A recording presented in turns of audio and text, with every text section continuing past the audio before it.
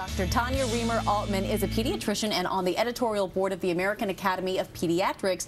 She also happens to be the mother of two with a new book called Mommy Calls. Dr. Tanya answers parents' top 101 questions about babies and toddlers. Dr. Tanya, good morning. Thank you, Amy. So good morning. What does a parent need to know before he or she calls the doctor? Well, when you call the doctor, in addition to discussing the symptoms, it's also helpful to know how long has this been going on.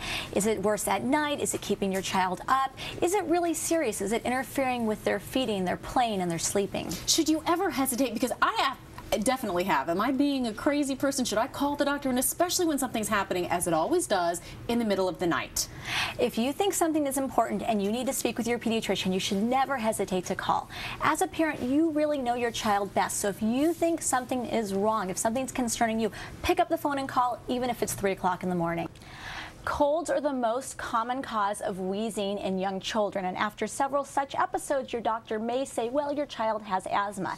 And whenever your child is wheezing, you do need to see your doctor. Now, nebulizers are used to help deliver medication into the small areas of the lungs, and this is the area that gets narrowed and inflamed when your child gets a cold. And the nebulizer medication can be used to help your child breathe easier or to help prevent future episodes of wheezing when they get future colds, which we know they will every couple weeks during the winter. But the nebulizer itself is a safe treatment.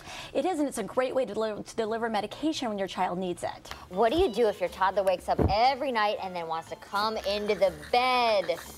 Sleep questions are very common, and if your kids aren't sleeping, then you aren't either. So it's important to develop a good sleep routine early on from day one. So with toddlers, what you want to do is tell them that starting tomorrow night, you're a big boy, and you are going to sleep all night long in your own big bed. Big boy bed. Buy them a special new comfort item like a pillow or a stuffed animal, and choose a night like a Friday night where it's okay if you don't sleep for a few nights. Right. And when they get out of the bed, march them straight back in. Every time. The first time you can say, tonight we sleep all night long in our big boy bed. Right. The second time say bed, and after that, don't talk to them, don't look at them. And they're gonna cry. Right back to they're bed. gonna cry. They may cry, they may scream, but if you're consistent, it will only take 2 or 3 nights in a row. I like both of Kiana's resolutions because too many kids aren't getting the recommended 10 to 12 hours of sleep a night they need, which is essential for proper 10 to 12 growth hours and development. Key for kids. Exactly, and Kiana's also at an age where she can start learning how to make healthy food choices. So something that you can do to help Kiana keep her resolution is to challenge her to eat 3 colors of the rainbow a day of fruits and vegetables. Let her choose healthy foods of each color, such as apples, carrots, bananas, what do we have, broccoli, blueberries, and grapes. And have fun with it. Make a sticker chart for the kitchen. What are the medicines that have been recalled? Basically, cold and cough medications for infants under age 2 have been recalled, and products labeled for children aged 2 through 6 are currently being investigated. Now, it's important for parents to note that fever reduction medications such as acetaminophen and Tylenol are safe when given appropriately, but the combination medications such as those that include the fever reduction and the cough and cold ingredients have been recalled. Tanya Altmann is the editor of the American Academy of Pediatrics book on child development, The Wonder Years. Dr. Altmann, good morning to you. Pretty controversial topic here. This notion that you can train an infant to use the potty, they call it elimination communication, and the people who do it swear by it. Do you think it works? Well, for some families, it can work. It is a commitment, though, and my concern is that for some already overly exhausted new parents, such as myself, this may be one extra responsibility that might push them over the edge. But do parents, I mean, do babies have an instinctive ability to let a parent know, to signal to a parent when they want to go to the bathroom, when they need to go to the bathroom?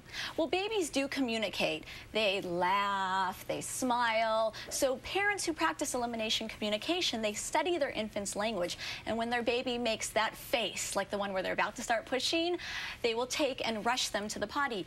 Or they'll notice a predictable pattern, such as after a nap or after a feed. So really, it's the parent that's being trained to recognize their infant's signals. So if the poop gets in the potty, give mom the gold star. Or what could be some of the causes that for a baby this young to have seizures?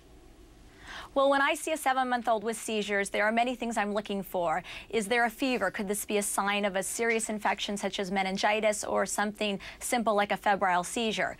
In addition, there could be an underlying brain damage, or brain issue or other abnormality in the baby's system causing the seizure. And one thing that we always have to be on the lookout is, could this be child abuse, Munchausen by proxy, or an ingestion, whether accidental or intentional, causing the seizure in the baby?